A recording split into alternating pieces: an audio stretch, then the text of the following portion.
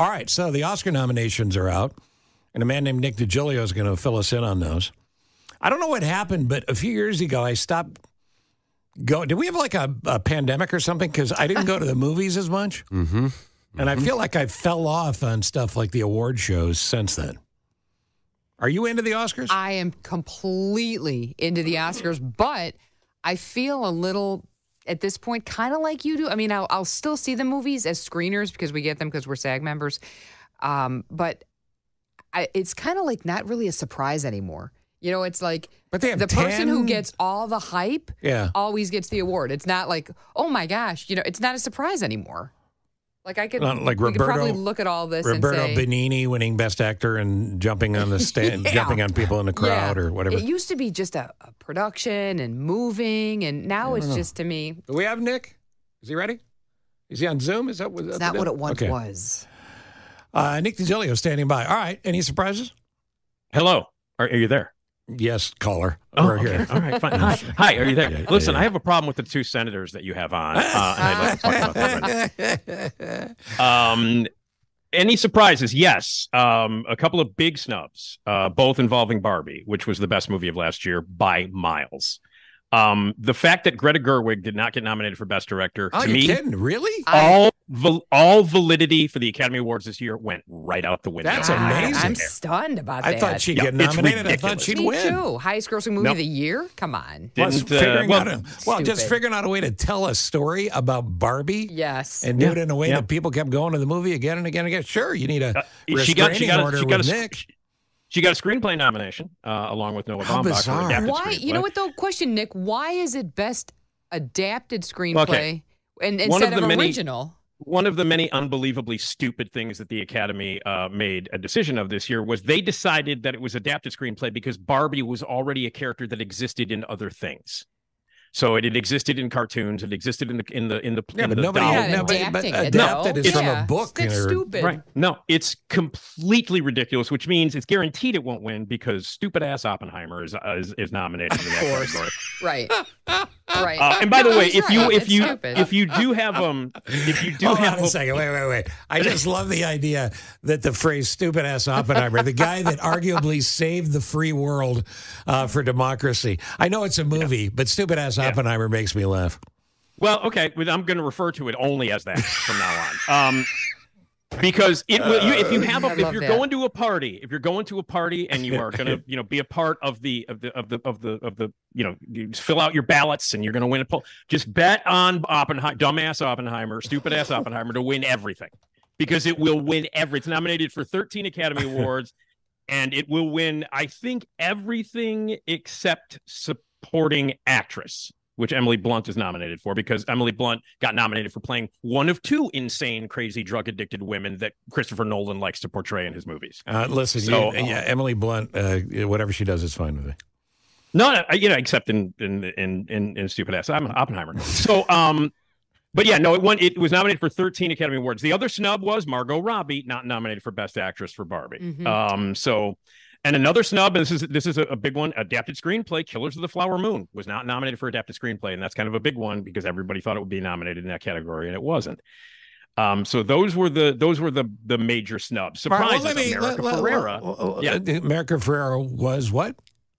Nominated for supporting actress for Barbie, and nobody thought she would be, and that's because she gave the best monologue of the year in Barbie, she got herself an Oscar nomination. It was a great surprise, but then Margot Robbie doesn't get nominated and Greta Gerwig doesn't get nominated, so it's so ridiculous. It is. All right, so it's ridiculous. Best Picture: Barbie, American Fiction, Anatomy of a Fall. You know what, Andre, you may not know this. Anatomy of a Fall is the question they ask when I go to the doctor now, where they go, "Are you afraid of falling at home?" When you step outside today. The Holdovers, Killers of the Flower Moon, Maestro, Oppenheimer, Past Lives, Poor Things, The Zone of Interest. Give me three of those that have a shot.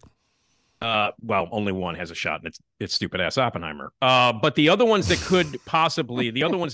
possibly could cause a stir are Poor Things, because it's gonna, people are really starting to dig that movie. And the only other one in there that could possibly is, for some reason, Anatomy of a Fall is really showing up big. The director got the slot. The director of Anatomy of a Fall got the slot that Greta Gerwig should have gotten for Barbie. What is Anatomy of a Fall? How do I not know the movie?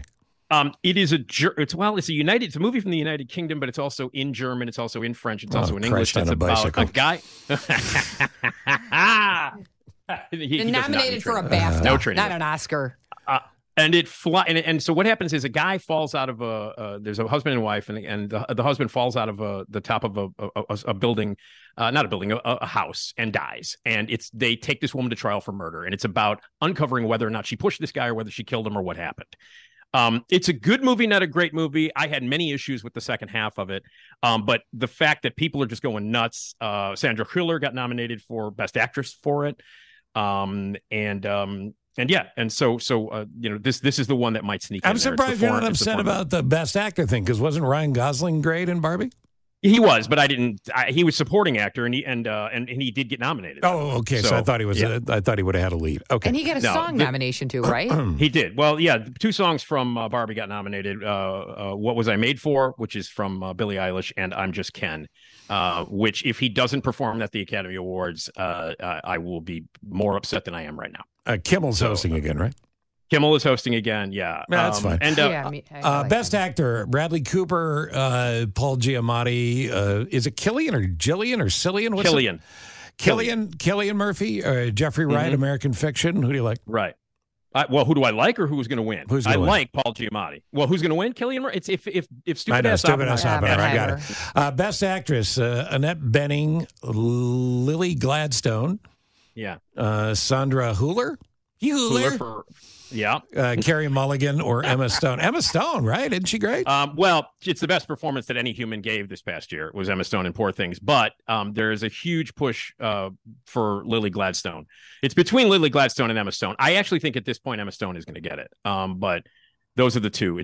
That's the race. Lily Gladstone and Emma Stone. Has Emma Stone has won before? Yes. Yeah, she won for La La Land. That's it. La La Land. Yeah. Supporting actors: Sterling K. Brown, De Niro, Downey Jr., Gosling, or Ruffalo. Strongest category? No, because it's stupid ass Oppenheimer is in there. So Robert Downey Jr. will win. Either Mark Ruffalo or Ryan Gosling deserve. Actually, everybody is good except for Robert. Robert Downey's terrible in Oppenheimer, but the other 4 guys are great. De Niro's great. Sterling K. Brown is great. Mark Ruffalo, Ryan Gosling. They're all fantastic. They're all great performances. Supporting actress: Emily Blunt, Danielle Brooks, America Ferrera, Jodie Foster, Divine Joy Randolph for the holdovers. Jodie Foster got a shot? She does, but I think it's going to go to Divine Joy Randolph for the holdovers. One, because it's the best performance out of the 5 by far, and there's a lot of buzz behind her and a lot of push behind her. And Jodie Foster's got like 2 Oscars already. So, the fact that Danielle Brooks, the fact that voting, I know it goes on that way, but the fact that voting goes on that way, it's just dumb. Yeah, you're right. It is. But that's the Academy Awards. It's like, okay, if you're due for like Paul Newman won his Academy Award for The Color of Money, not for like The Hustler, and not for HUD, and not for The Verdict, you know. And so it's like, geez, he's due. He's like 75. Give him an Oscar. And why are they doing 3 honorary awards this year? I mean, you could do Angela Bassett, Mel Brooks separately, but Angela Bassett, Mel Brooks, and Carol Littleton are all getting honors, right? They do that. No, they do. They do a couple or 3 a year. They do. They do.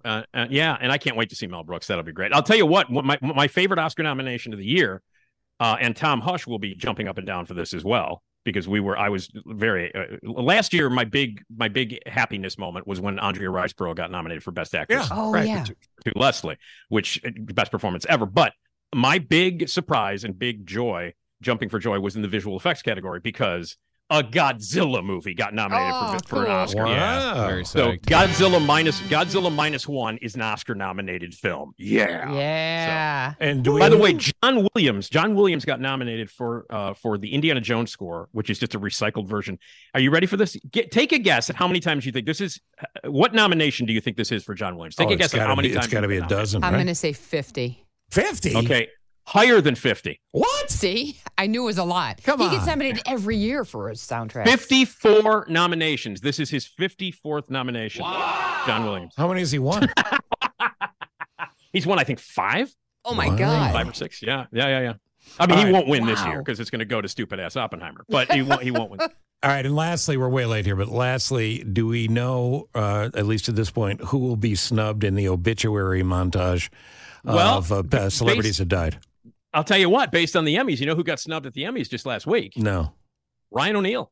And Ryan O'Neal had a successful TV show with Farrah Fawcett in the early 90s. and did a lot of TV work, did not show up in the montage. So we'll have to figure that out. Maybe Ryan O'Neal will get snubbed this year. Who knows? Boy, they better not treat Norman Lear poorly. He better make the cut. Yeah. He did make a couple of movies. He directed a couple of movies. So, I mean, that's mostly TV. That Howard Stern's wardrobe guy, Ralph Sorella. He probably won't make the cut. All right, man. Thank you. Okay, buddy. Take care. See you later. Nick Digilio updating us on Oscar nominations for the morning.